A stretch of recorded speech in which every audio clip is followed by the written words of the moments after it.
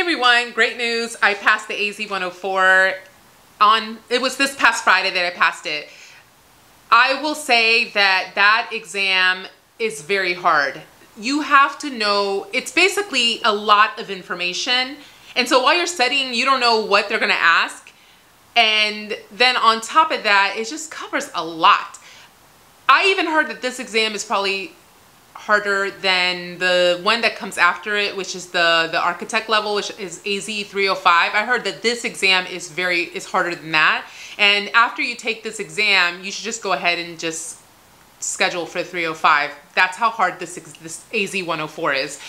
I've taken the PMP and the Security Plus, which are hard, and they're very hard tests as well, and I passed the first time. So I was definitely when I failed this exam in December, I was in my feelings, and I will tell you all, don't ever do that. Like, don't ever feel so defeated that you just keep pushing this exam off. Like any exam that you take, schedule it right away. I should have done that. And so at that point, I got a 661, I believe, and I felt so, oh my God, it was the first time I ever failed an exam that I just did not take it again.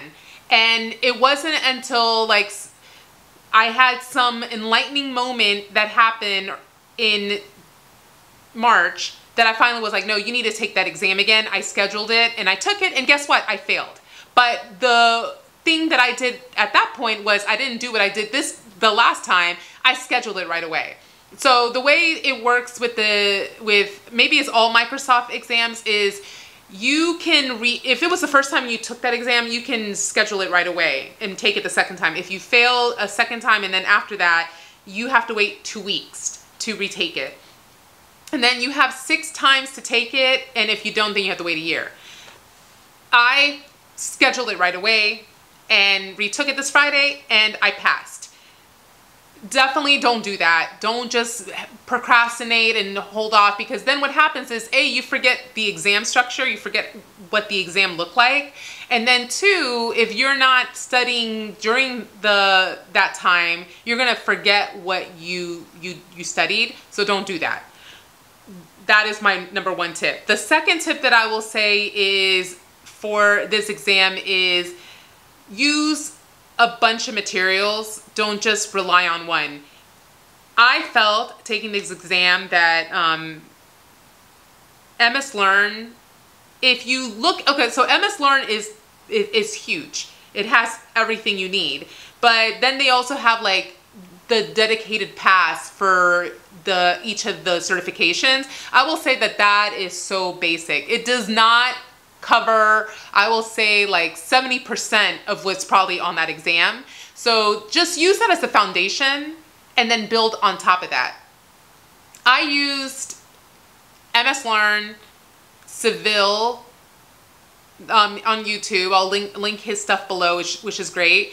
A Cloud Guru, because I have a subscription with them. Notebook LM, which I did a video on. And then as well, I feel like I'm missing one. I used ChatGPT, and oh my God, I can't think of what else I used.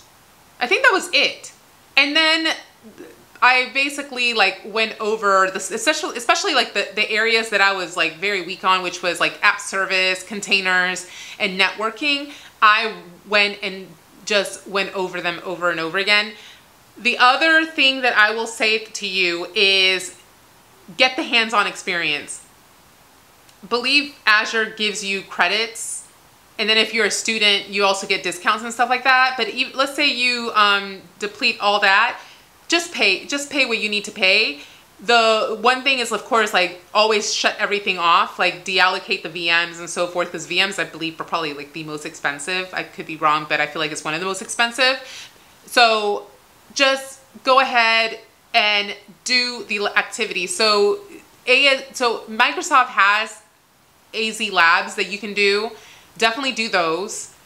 Do the applied skills. I feel like applied skills, I'm so glad they added that. They are great. Yeah, the structure, like the format sucks. Like it's a little tiny screen. Believe me, it's annoying having to do it, but you just learn so much and you just apply everything that will be on the AZ-104. after I did projects, like I did a little Minecraft server on the VM. I also did like a Notion API integration with a form on Azure using App Service. And then I also did like a container. I'm gonna tell you, when I sat there and took the practice exams and also the actual exam, I knew the stuff because I'd actually applied it. Definitely do your projects. Do not just rely on reading, because you're not going to learn, especially for like exams after the 900.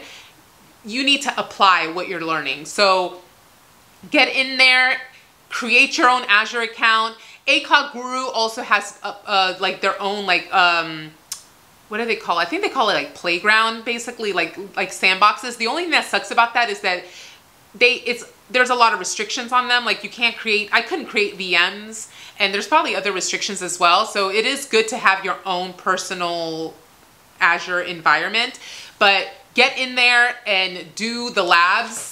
Start with the labs and then create your own projects.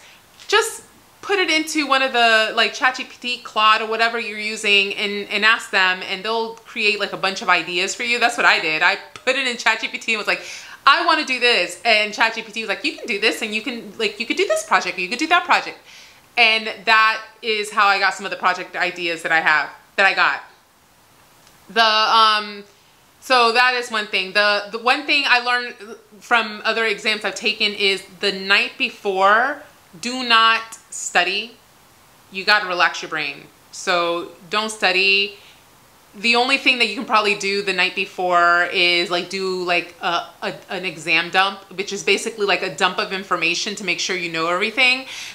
I learned that in one of the I believe it was the PMP boot camp that I took. The instructor said, do like an exam dump the night before. And then the other thing too is like the day of the exam, before you even start the exam, do the dump. So you, like the time, like, you know, when you start the clock, do like an exam dump of everything. So because that actually helps, because then you can use that as a reference. So that is the only thing you should be doing the night before. Other than that, relax your brain. Like I played Minecraft, and then I found out that Hogwarts Legacy was on the PS Plus for free. I played that for a bit. Went to bed at a reasonable time, rested, didn't do anything the next day except quickly reviewed my exam dump that I did the night before, and then I went and took the exam, and that helped tremendously.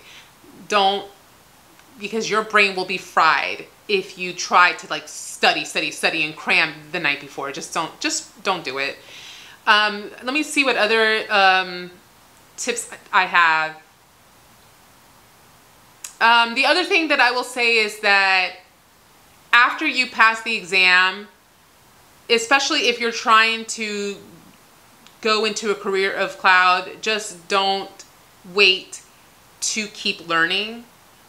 Microsoft right now has the an AI skills fest. If you don't know, I'll put the link below, but AI, like my company is going towards AI. I think maybe majority of companies are. So I decided to start doing the AI Skills Fest. You get like free vouchers to take certifications and things like that. I feel like after doing this, what I love was DevOps. Like, I don't know why. I love like setting up the GitHub actions and working in GitHub and stuff like that. So I think that that's where I'm leaning towards, like me moving in that direction. Probably like I'll see how the AI works, but just don't stop. Continue learning, continue doing projects, set up your GitHub. I'm so glad I did that. Even if no one's looking at your GitHub, at least you set it up. It's good for like appealing to like potential employers. Definitely set that up.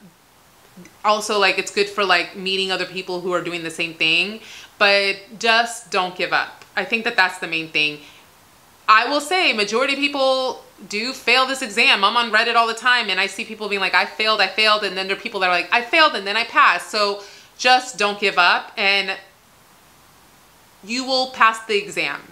So just wanted to give some tips on what I found out while taking this crazy exam and studying for it, and hope it helps you. But I will talk to everyone soon and have a good day.